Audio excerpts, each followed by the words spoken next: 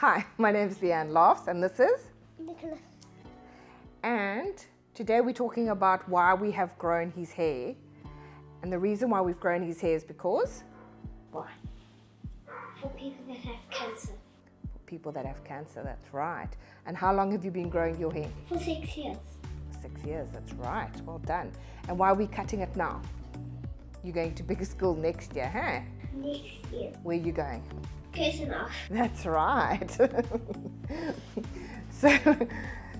So we've decided to grow his hair and cut it and donate it for children who have cancer and need wigs. When we first started, we had to make sure that his hair was 23 centimeters long, but since the last measurement, his hair is now 30 centimeters long. So, which you can imagine we have had a lot of judgment and backlash about, and we've asked when we're going to cut our son's hair, and we've been told that he looks like a girl. It hasn't really bothered him that people have judged him or asked him silly questions. He's just shrugged it off, which I think is quite sweet and mature for his age.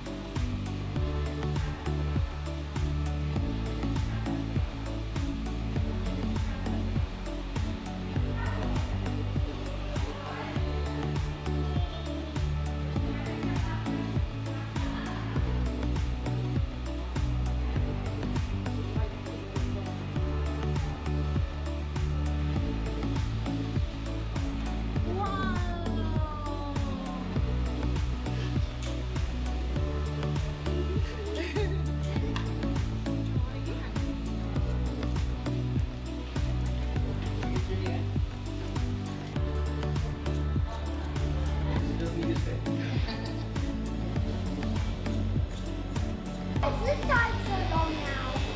It's the hair. Look in the mirror. No, not so far up.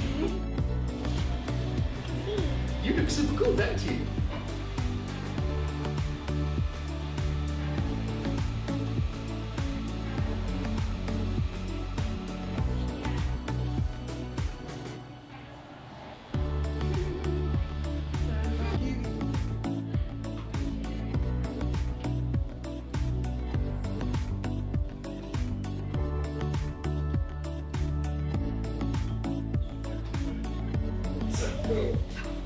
You look so cute.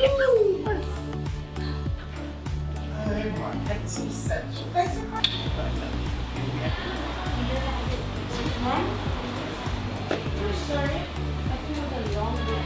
Really nice experience. I had to cut someone that had hair that long, and he was a champ, hey? He was a champ. Yeah, I'm so proud of the mom because she was nervous to cut the hair like 2 months back, and then already it looked like she wanted to cry, but look at her now, she's standing strong.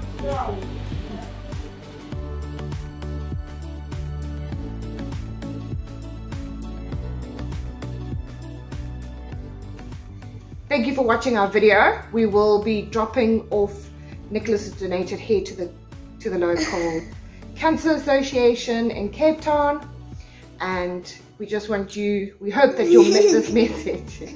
We hope that the message has come across that no matter how old or young you are, there's always a way to do a small act of kindness. What does teacher Natalie always say to you?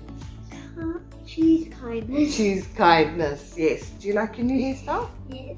Yes? How does it feel? Good. Good. Thank you very much.